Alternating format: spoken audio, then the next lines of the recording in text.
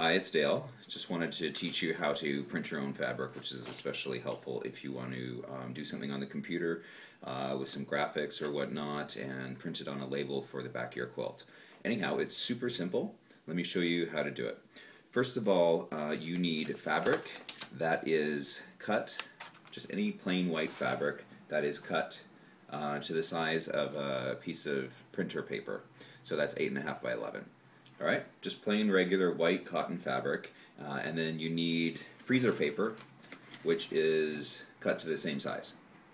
If you're going to err on the side of one direction or the other, make the freezer paper exactly 8.5 by 11, and then maybe make the fabric just a little bit smaller, and I'll show you why when we get to that step. Then what you need is this special solution. It's called Bubble Jet Set 2000, and I get it from Dharma Trading Company. That's D-H-A-R-M-A Trading Company. The website is dharmatrading.com. And so the first step is to take your fabric and soak it in the solution. Now you can use this really sparingly. It just has to soak for a couple of minutes, about 5 minutes, and then you have to let it dry. So let's do that now.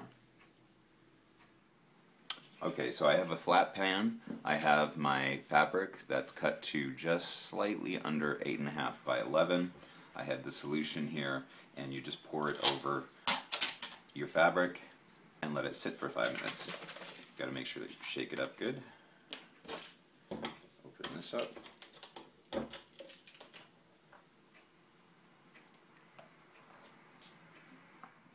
So I've made a bunch of labels, one of which I have personalized here. You can see to Candace with love, Mom. And so I am going to just do a quick print test on paper. Let's see, do not scale, print, just to make sure that they're the right size and that I'm happy with that.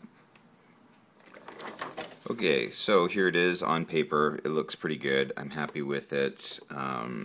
So I'm ready to print it actually on my fabric. And by the way, this is my other website, remembrancequilt.com. If you haven't visited that website, that's where you can actually order custom-made quilts. We often will incorporate work from baby's clothes or a deceased loved one that they're just not sure what to do with the clothes. We'll incorporate that into a quilt. So please, if you haven't visited that site, please do so. And then also you can find our Facebook page that way as well.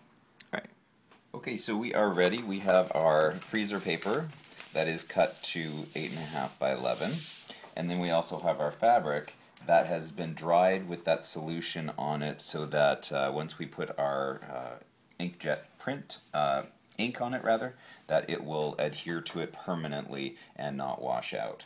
So what you do is take your freezer paper, put it waxy side up, because what we are going to be doing is melting that wax into the fabric.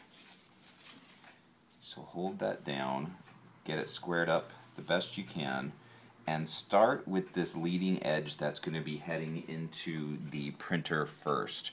Really important that of all of the areas that you get this edge adhered to the freezer paper the best. So that means you want a really hot iron. These irons are great, by the way. This one is by Clover. It's just a little craft iron. I like it because it has a sharp edge, and so you can really press through, make sure that all the bubbles are out, and it also gets super, super hot. So just go through and then start working your way down, melting that wax onto the fabric. And I will actually go through and spend quite a bit of time doing this. You can't overdo this, really. I mean, don't burn your fabric, but at the same time, that wax has to be really melted into the fabric so that when it runs through the inkjet printer, it goes together as one piece of paper.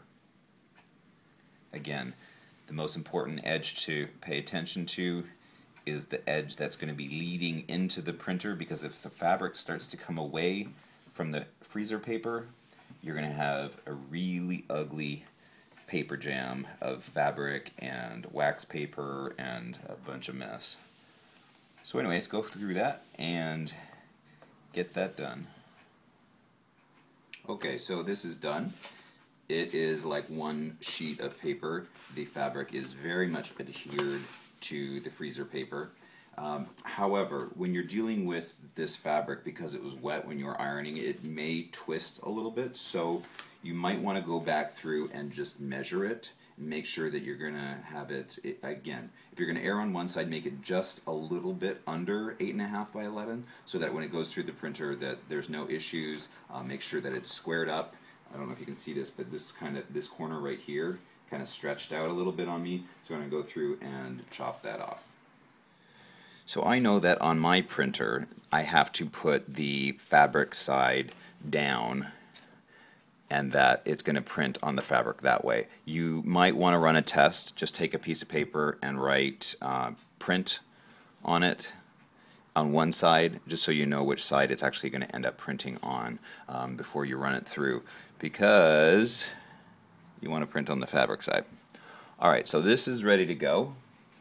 Let me just double check that. Yeah, the one edge that I know I spent the most time on ironing down is going to head in first, and then print this. Alright, so there you go. It is printed on the fabric. It looks just like it did on my computer, and I'm going to let it dry for probably a good 5 minutes or so, but then all you do is you just peel it off of the freezer paper like this, and then give it a good rinse. But let it dry first. Okay, so the ink is good and dry on my printed fabric. I peeled it apart from the wax paper, and the freezer paper rather, and then it is ready to rinse. They have this product that is bubble jet rinse. You can also get that at Dharma Trading Company, and basically just give it a quick rinse. This is just to get the excess ink off, so that when you do run it through the washing machine, that there's no excess ink that's going to bleed onto your other work. So I just give it a quick rinse.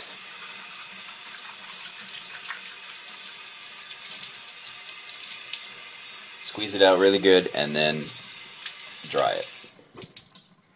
And that's it. You have successfully permanently printed on fabric.